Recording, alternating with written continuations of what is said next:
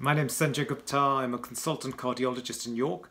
Today's video is on the subject of atrial fibrillation, and in this video I particularly wanted to try and answer a question that a lot of my patients ask me, and that is, can AF be inherited? So this video is entitled Familial AF, the Genie in the Bottle. Right, so what is AF? AF stands for atrial fibrillation, or AFib. AF is a heart rhythm disturbance. It is one of the commonest heart rhythm disturbances. It is often associated both with symptoms and an impact on length of life for the patient. So in terms of symptoms, when people go into AF, they can get palpitations, they can get very breathless, they can feel dizzy, and they generally feel pretty yucky. Some people may not get any symptoms whatsoever. In terms of risk, the big problem with AF is that those patients who are older and who have comorbidities and who have been found to have AF tend to have a much higher risk of strokes in the future. So AF is an important heart rhythm disturbance. Now, the first thing to say is that the majority of patients I see with AF tend to be older. They tend to have other comorbidities such as diabetes, high blood pressure, vascular disease, heart failure, sleep apnea. And when these patients come to me, they say, well, why have I developed atrial fibrillation? Why? And in those patients, I say, well, it's probably because of age and lifestyle and your comorbidities. You know, I think your AF is a symptom of these things. And that's okay, because they understand that. But then there is another group of patients who gets AF, and these patients are young, they're healthy, they don't have any comorbidities, often they're very athletic. And in those people, when they come and see me, they say, well, why have I developed atrial fibrillation? And in those patients, I can't find an answer. I can't blame it on their age, I can't blame it on their lifestyles, and I'm a little bit stumped. And in those people, all I can think of is to say to them, well, maybe it's just bad luck, or maybe it's just bad genetics, right? And when we think about the genetics idea of this, and we think a little bit more, maybe there is more to it.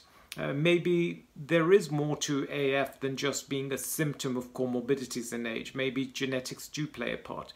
Let's think of this.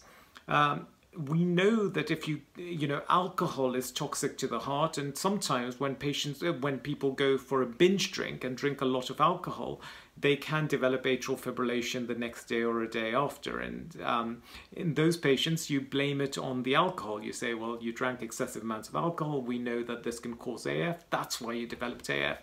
But when you think about it, often people go for their drinking with friends, right? And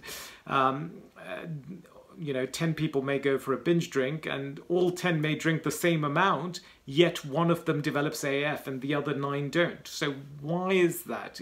It can't surely just be about the alcohol. Maybe this one person who develops the AF has some kind of genetic predisposition to developing AF. So, to my mind, there is a lot to it, this idea of possibly genetics influencing our chances of developing AF in our lifetime. Now, as our understanding of AF has improved, what we're beginning to realize is that AF can be inherited.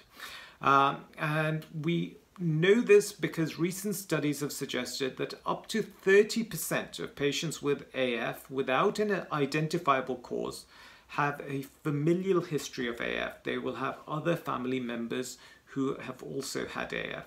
And again, that's a high proportion. So people started getting interested in the idea as to whether AF is something which is inherited, or a tendency to AF is inherited. Now, what we're also beginning to realize is that maybe some people have a mutation in some gene, which means that because they have the mutation, they do develop AF.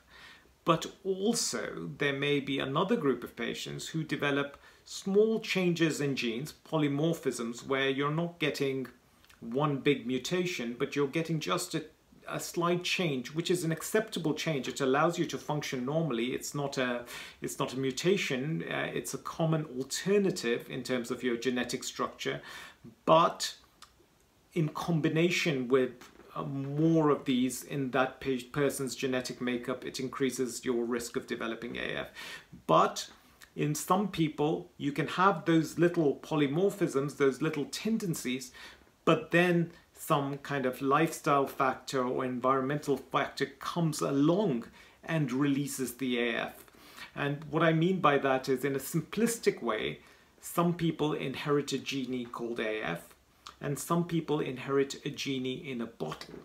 And so the genie doesn't come out, but if you add in another factor, like a lifestyle factor, like alcohol, like something like that, you know, an environmental factor, it cracks open the bottle and the genie escapes and the AF comes out. And once the AF has come out, it gets more and more difficult to try and get him back in the bottle. And even if you do, he's more likely to escape again. So that, I think, is probably the explanation why some people who are young and healthy will get AF in exposure to certain things compared to other people who may not necessarily get AF. Now, as I say, AF, we're beginning to realize that AF can be inherited by a single mutation. So if you have a single mutation in your genetic structure, that can increase your risk of AF, and at some point you develop AF. In terms of single genes, one of the commonest or the most important genes that has been identified as predisposing patients to AF is something called KCNO1, which is a gene which is responsible for making an electrical potassium regulating ion, which is in the heart muscle cells. And mutations in these ionic channels can increase or decrease the flow of ions across the cell membranes in our heart, and they may regulate the way our heart beats. And geneticists are beginning to get more and more interested in finding out whether certain people have these mutations that increase the risk. So the KCNO1 is an important mutation, but geneticists have also found mutations in sodium channels and other genes which regulate transcription factors within the heart. More interestingly, so these are probably a smaller group, but more interestingly are patients who may have polymorphisms. As I say, polymorphisms are, you can have a gene which may have two reasonable types, you know, so in the sense that, you know, for example, you can have polymorphisms in your ears. You know, some people have an earlobe which is attached, some people have an earlobe which is loose. In themselves, they don't really matter. They're an acceptable alternative genetically, but they may increase your vulnerability slightly. And if you have a bunch of these polymorphisms that come together, then the risk is higher. And then if you add in a toxin or chronic disease or chronic inflammation or something like that, then the bottle breaks and the genie escapes, the genie called AF. Okay. Now,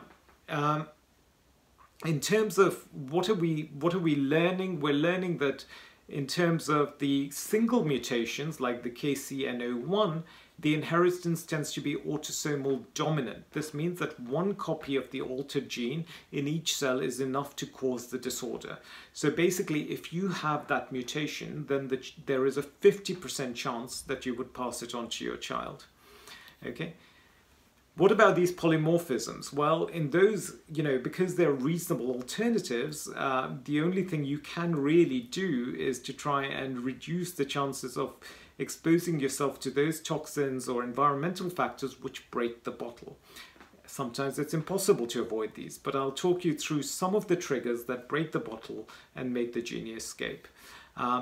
Emotion, stress, anxiety, dehydration, physical exhaustion, lack of sleep, alcohol, especially wine, stimulants such as excessive caffeine, you know, energy drinks, that kind of thing, hormonal changes, a bloated stomach, that's a really important one, a bloated stomach, and intercurrent illness. And when we think about it, actually these triggers seem to set off most heart rhythm disturbances. So people with ectopics will get more ectopics when they're stressed, when they're going through hormonal change, when they're getting dehydrated, when they're lacking sleep. People with atrial flutter will do this. People with ventricular rhythm disturbance will do. So these seem to be common triggers for all heart rhythm disturbances, but they're certainly applicable to those people with AF, particularly those people who may have familial AF, because their AF is more likely to manifest at these times.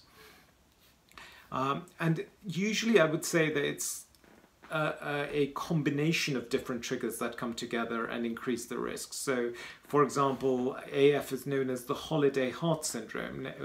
What do we mean by the holiday heart syndrome? It is not uncommon to find people who go away on holiday, you know, go and have more alcohol coming back, and then when they come back they develop atrial fibrillation, and then those people will say, oh yeah, you developed atrial fibrillation because you were on holiday and you had excessive amounts of alcohol. But perhaps it's more than just the alcohol. Perhaps it is that they have this genetic vulnerability. They then often go, you know, without sleep or have to take an early morning flight, so they are sleep deprived, they're tired.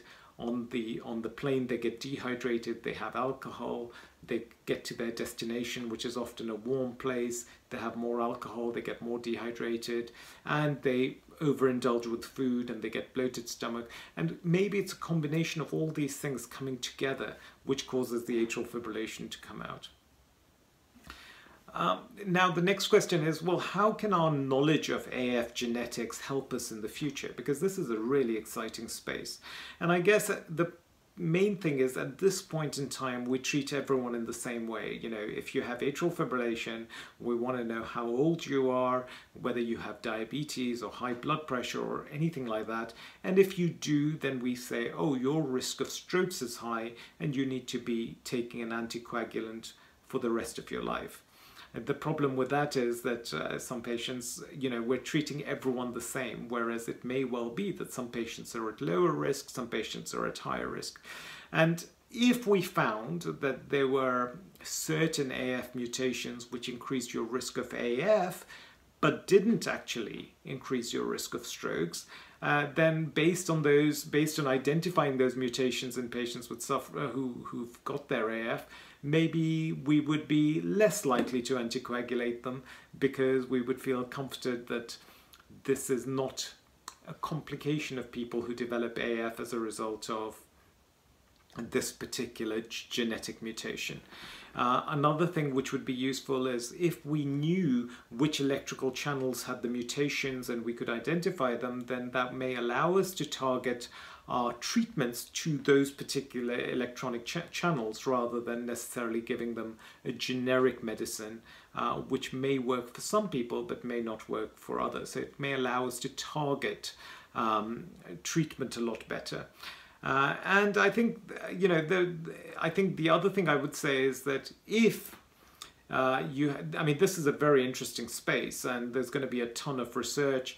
But the one thing I would say is that if you do have a family history of AF and are contemplating getting medical insurance, then I would certainly recommend it now, because as we start learning more about genetic causes of AF, I suspect that insurance companies will start discriminating against those people who have a familial history of AF, even though you may never have had AF, and the premiums would go up, etc. So the sooner we cover ourselves and make sure that we're covered, the better, because as we know more, maybe you know, we'll be able to work out who is more likely to develop AF and what the best treatments are going to be. So I hope you found this useful. I would love to hear your comments. And once again, thank you for all that you do for me. All the best. Take care. Bye.